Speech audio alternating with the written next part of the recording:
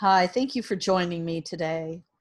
We're reading through A Course in Miracles, the daily lessons, and today we are on lesson 159. I give the miracles I have received. I give the miracles I have received. No one can give what he has not received. To give a thing requires you have to have it in your own possession.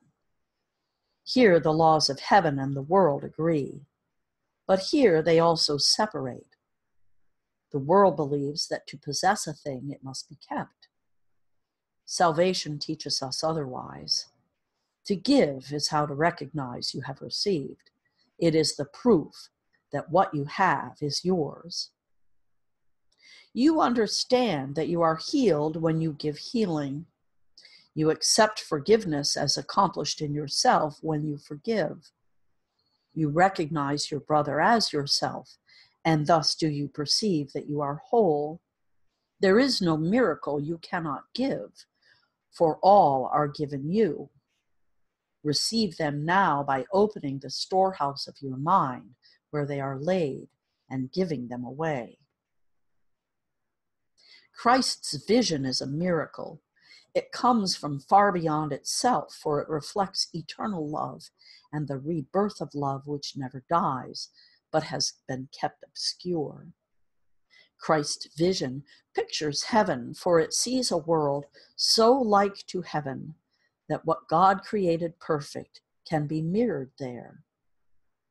The darkened glass the world presents can show but twisted images in broken parts. The real world pictures heaven's innocence. Christ's vision is the miracle in which all miracles are born. It is their source, remaining with each miracle you give, and yet remaining yours. It is the bond by which the giver and receiver are united in extension here on earth as they are one in heaven. Christ beholds no sin in anyone, and in his sight the sinless are as one. Their holiness was given by his Father and himself. Christ's vision is the bridge between the worlds, and in its power you can surely trust to carry you from this world into one made holy by forgiveness.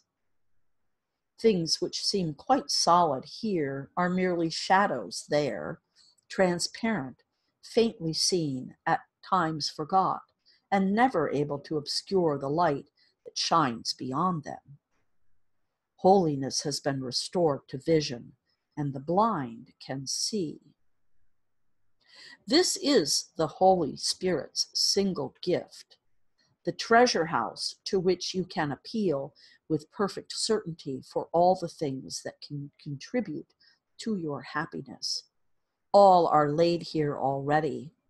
All can be received but for the asking. Here the door is never locked, and no one is denied his least request or his most urgent need. There is no sickness not already healed, no lack unsatisfied, no need unmet within this golden treasury of Christ. Here does the world remember that what was lost when it was made, for here it is repaired, made new again, but in a different light. What was to be the home of sin becomes the center of redemption and the hearth of mercy, where the suffering are healed and welcome. No one will be turned away from this new home where his salvation waits. No one is stranger to him. No one asks for anything of him except the gift of his acceptance, of his welcoming. Christ's vision is the holy ground in which the lilies of forgiveness set their roots.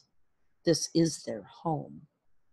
They can be brought from here back to the world, but they can never grow in its unnourishing and shallow soil. They need the light and warmth and kindly care Christ's charity provides. They need the love with which he looks on them, and they become his messengers who give as they received. Take from his storehouse that its treasures may increase.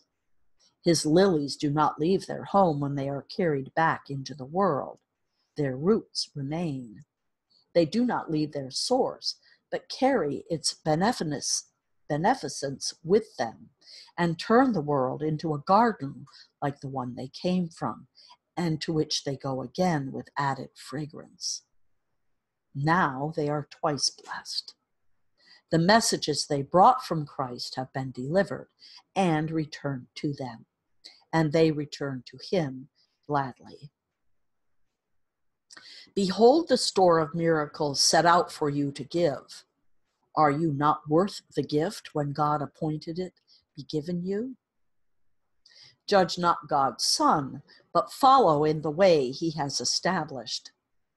Christ has dreamed the dream of a forgiven world. It is his gift whereby a sweet transition can be made from death to life, from hopelessness to hope. Let us an instant dream with him. His dream awakens us to truth. His vision gives the means for a return to our lost and everlasting sanctity in God.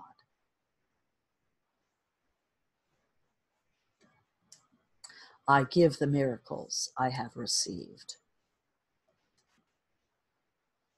So I hope you have a great day with this lesson today. And if you have questions or need support, you can feel free to reach out to me, 907-351-3003. Otherwise, I will see you here again tomorrow for the next lesson. Namaste and much love.